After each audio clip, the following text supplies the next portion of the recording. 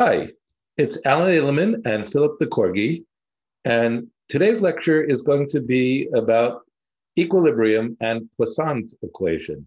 And I'm not going to assume that you know any physics at all. You might have seen a little bit, maybe none at all. That's fine. First, let me give a kind of preview to next week's lecture. Next week, we're very lucky, a week from today, on Tuesday, November 3rd, I guess that's election day in the United States.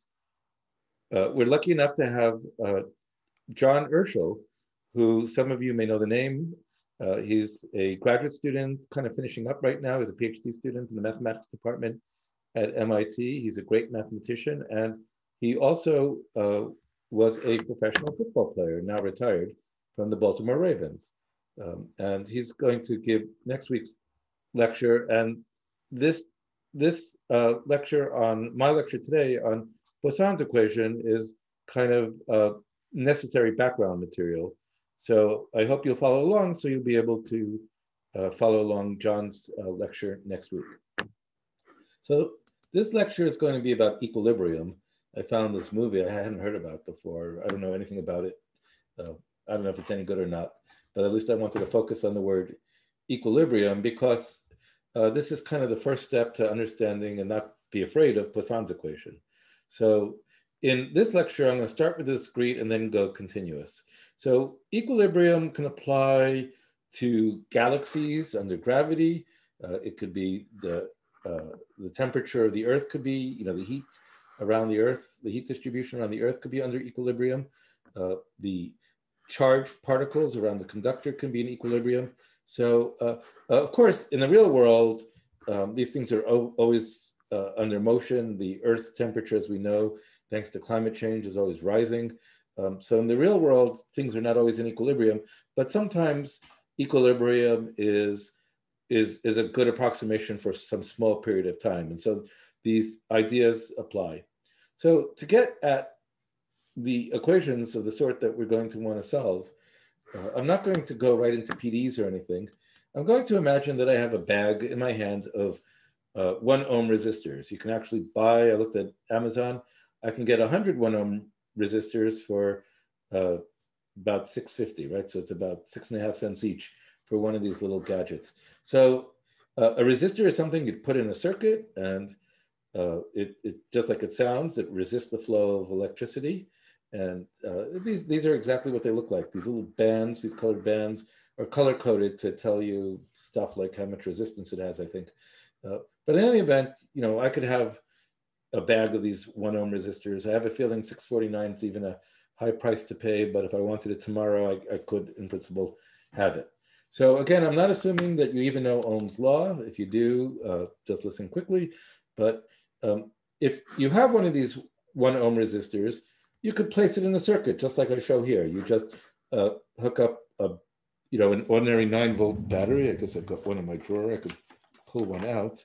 An ordinary 1-volt battery that everybody's familiar with. There's a battery, right? And then you connect up some wires and hook it up to the resistor, and you can measure stuff like the voltage. It's a 9-volt battery, and so if you set your voltmeter to volts, these are DC volts. If you measure it, you should see 9 volts approximately when you attach your meter. Then there's current, which is the flow of electricity through the wires, which you can also measure. If you set your little multimeter to amps, it would come up as 9 amps, right? And then resistance itself can be measured across a resistor. And since there's a battery inside of these multimeters, you don't even need it in a circuit. And you get you can find out this is the 1 ohm resistance. So you see, I'm using Ohm's law. Basically, it's saying that the drop in voltage, the difference in voltage from here to here, is going to be the current times the resistance. I chose 1 ohm so that I could do the math real easy. The voltage drop of 9 volts is going to be 9 amps times 1 ohm. So 9 equals 9 is the basic equation. Well, you see now, once I've got this bag of resistors, what I can do is start arranging them in fun patterns, right? And so here I show a pattern where I arrange them in a plus sign. Okay, so I just kind of put them all in this nice little plus sign pattern. I'm going to combine the 4 resistors and assume one way or another I can arrange the 5 important voltages, the 4 at the end and the 1 in the middle, to be whatever I want them to be, right? And I'll just label them with the variables, the north voltage, the east voltage, south, west, and my own voltage, I'll just label V. And if you do that, current will start to flow, and the current has to flow somewhere. So if you attach a wire, the current can flow, you can measure it, and we can ask ourselves, what is this output current? And the answer, I already told you on the last slide how to do it, so you already know what to do. You simply, because these are 1 ohm resistors, it's just a change in voltage, right? You just add them all up and you'll get the current, right? So the north change in voltage, the east, the south, and the west, which you could put all together and say, it's the sum of all my neighboring voltages minus 4 times myself. So that would be the output current. So now that you understand this basic equation, which we can use over and over again in the rest of this little lecture, let's make a bigger pattern. For example, let's connect up a whole lot of resistors in such a way that there's 60 nodes. Okay, so the nodes are the black dots, right? And so let's imagine that I've got 60 nodes, right? I've got I don't know, there's like 9 resistors across times 6 is 54, and then there's 5 resistors down here times 5 is another. So there's lots and lots of resistors, but there are 60 nodes. You could count there's 10 columns and 6 rows. So there are 60 nodes, and if you had a circuit situation where you knew the output current at each node, then you could, in principle, solve for all of the voltages. And in a future video, I'm going to show you how. But before I do that, let's set up like a very specific example. Let's take our little pattern here, and literally let's connect the battery to the top right and the top left with a wire. Okay, so if you did connect the battery, then current would start flowing through this mesh, right? And you can measure it. There would be plus I would be the amount of amps that would sort of come in. It would flow through this mesh somehow, and the I would come out. So if you want to measure output current, there's I coming out here, and the convention is this would be minus I coming out, because if it's plus I going in, we say it's minus I coming out, right? So there's minus I coming out here, plus I coming out here, and that, like I said, you can measure. Once you have that measurement, if you want the voltage at every one of these nodes, well, you can measure it with your little voltmeter thing, like I showed you before. But the fun thing is that you now have all the information to calculate it using a computer or using it mathematically. And so first of all, let's show you how you do it. The first thing you would do is you would set up the equations. So these would be, there's 60 black dots. So you could give each one a variable name of some kind, V1 through V60. I'm not doing it here because it just seems cumbersome, but there's 60 variables. And I'm just going to kind of think of it one equation at a time.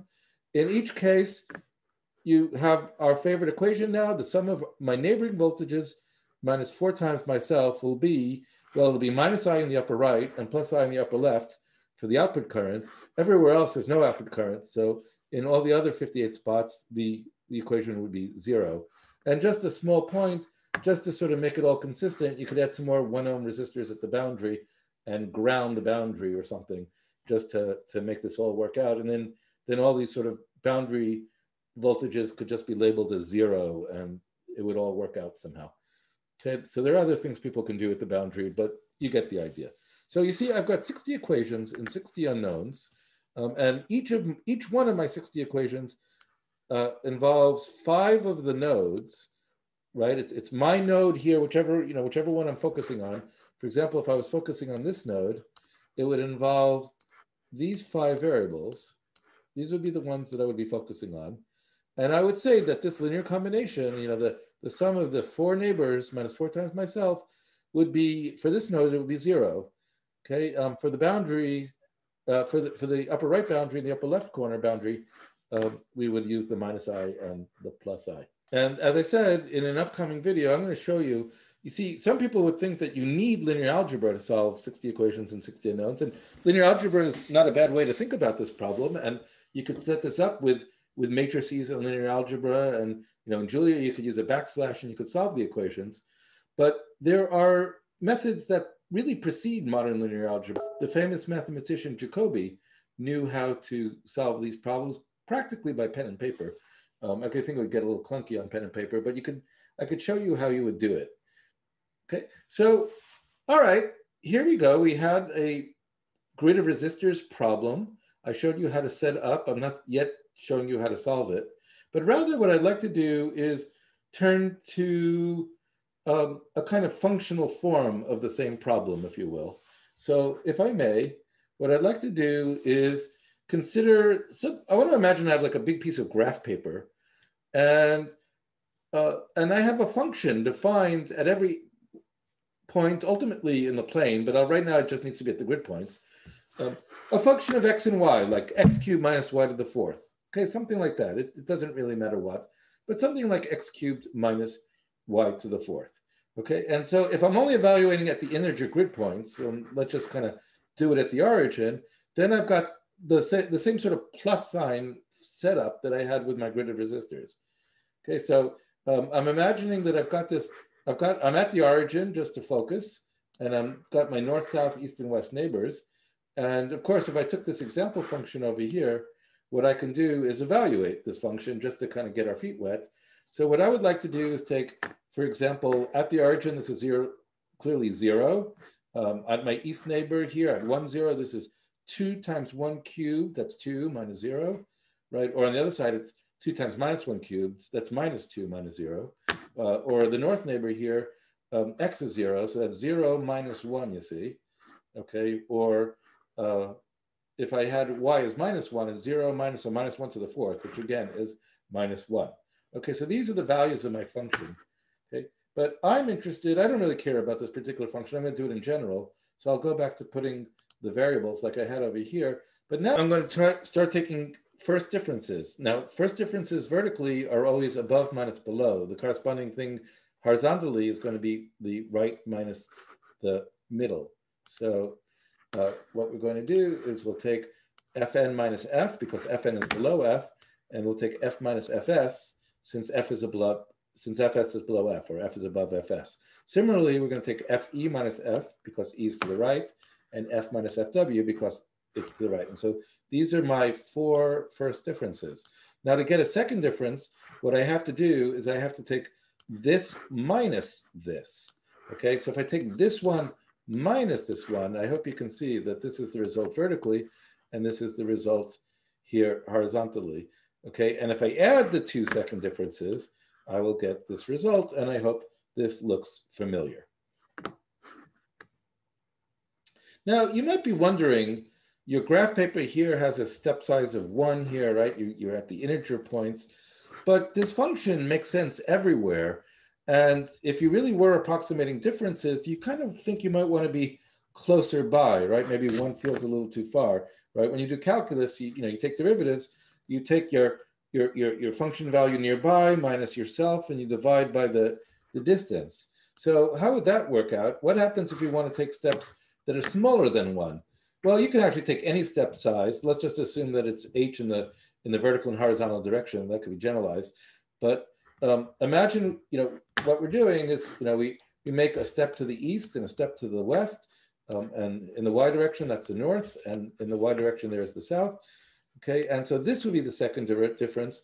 And of course, if you are trying to approximate derivatives, the first derivative would divide by h, and then when you do it again, you divide by another h, and so the right normalization is to divide by h squared, right? So this kind of does second derivatives very well, and so now if you let me put this all together, let me kind of do it in a notation, maybe that will impress your friends. Here's sort of the symbols that are kind of written out. So this mathematical symbol, the symbol itself is pronounced nabla. Nabla is a Greek word, or an ancient Greek word, I think, for harp. I guess Greek harps look like triangles or something. I'm not sure. But this is the Greek symbol nabla. This is the symbol for partial. And here you could read this if you like, though, that we don't say nabla squared, though. We're going to say Laplacian of f in honor of the famous mathematician Laplace. So you read this as the Laplacian of f, and this is the sum of, this is really the continuous version of the second difference in x. You could pronounce it as the second partial of f with respect to x, or you could pronounce it as partial f, or partial squared f, partial x squared. I would say the second partial of f with respect to x, plus the second partial of f with respect to y. And so what the symbol nabla means is it just when applied to a function f, it literally means just this. Okay, but you now know that this is just an approximation to this sum of my neighbors minus 4 times myself divided by h squared. And in fact, if you're a pure mathematician, you would say that under the right circumstances, when h goes to 0, it tends to this derivative thing. But if you're a computational scientist, like we are going to be in this class and doing computational thinking, these are the equations that we might imagine solving. There are other ways to solve the problem, but for today, we're going to imagine you set up the problem by solving these equations in as many unknowns. And just to set the stage now, this is my last slide. If you're a mathematician, you would specify Poisson's equation in the following way. You'd say, oh, I'd like to solve Laplacian of f equals g on some region, let's say in the plane, which has a boundary. There's the boundary. And we assume that g is known on R, right? So g is, of course, a function of x and y, and that's given to you. F is known only on the boundary originally, but what we'd like to do, solving the equation, means finding f of x, y everywhere in R. So at the beginning of the problem, you know f only at the boundary, and what it means to solve the problem is to find it everywhere in the region R. But since we're thinking about computational thinking, and I think it's a lot more straightforward to think of it discretely, what you could do is imagine you put a graph paper on region R, and I started to draw something here that I hope looks like, nodes. You could take step sizes of h, whatever you like. And the nodes, I started to draw them in black over here. They represent the unknown variables, the unknown f values, right? So every node is going to be the unknown f at the beginning of the problem. So we assume that g is known at every node when we begin, and f is known just at the boundary. Okay, you have to deal with the boundary in interesting ways, but let's not worry about that. But basically, we have, for every interior node, we're going to have one equation that looks like this. And let's be very, very clear. The unknowns in each equation are these 5 f values. Okay, the g is known, and of course, h of the step side is known. And actually, you may know some of these 5 if you're hitting the boundary. But if you're completely on the interior, away from the boundary, then these 5 are unknown. But the point is you have one equation for every one of these nodes, and so you'll be able to solve it. Okay. And in an upcoming video, I'm going to show you how you can solve this practically with pen and paper, though you'd probably be better off using a computer.